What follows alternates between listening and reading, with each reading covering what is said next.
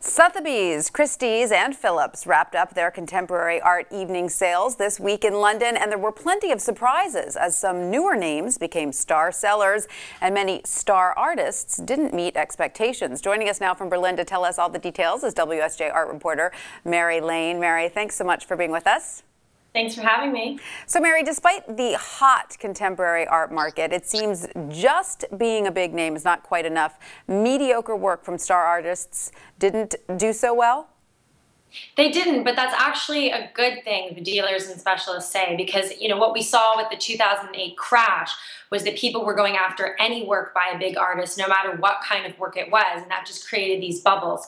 So this time around, both of the houses, their top lots came from an artist, Francis Bacon, but a drabber Bacon that was in the auctions that was all gray, for example, didn't sell. And Gerhard Richter, who's also very popular, did well with his better, more colorful, dynamic works, but he also had a almost completely gray work that didn't sell, and dealers are actually really saying this is very stable for the market. Well, I mean, he's certainly still very hot at the top end, correct? That 3 studies for portrait of George Dyer that we just saw there, that went for what, 45 million?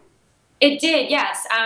Bacon had the most expensive work overall, and there was a work at each house that was most expensive from his. Christie sold a very nice one from the collection of Roald Dahl, the children's author who wrote Charlie and the Chocolate Factory, and he's doing very well. I mean, he is the most expensive artist at auction ever, with the 142 million record set in November. Sure, and how did the Richter tapestry do? I know there was a lot of buzz about that. There was a lot of buzz, and he doesn't make that many tapestries. Most of what he's known for is the squeegee paintings and the photorealist paintings, but he did make a few, and several of them sold at Gagosian a bit back. And Sotheby's really worked at marketing that tapestry, and it ended up selling for $1.5 million, so it was quite a success for them. Now let's talk a little bit about the records set for some of the younger artists, Tracey Emin, David Ostrowski. How did they do? Well, Tracey is actually, it's very surprising because it often seems to the market like she is young, but she is in fact 50.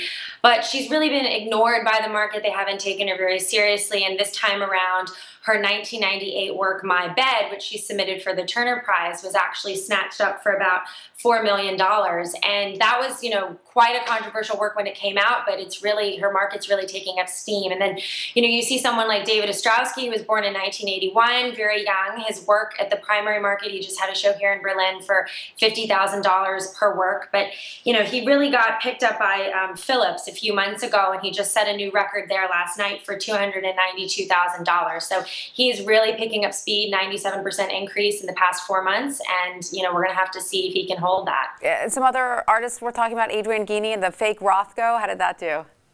Yeah, that was a really great work. We profiled Adrian in the paper actually before he ever even took off, and he's managed by a gallery called Pace. And they also managed Rakib Shah, who did very well at the Sotheby's sale, and they've been very, aggressive about making sure that his work is well known in every market, even though Rakib is Indian and Adrian is Romanian, so sometimes those countries get overlooked. And as a result, a lot of people couldn't buy his work directly from the galleries, but they were clamoring for more. So what ended up happening was Guiney sold a $2.4 million picture. It's him painting a fake Rothko in his studio. It's a joke, but it really just smashed his last record, which was set exactly a year ago for $332,000. It was really quite a runaway hit. And what were the total sales for the houses? Christie's came out ahead, is that right?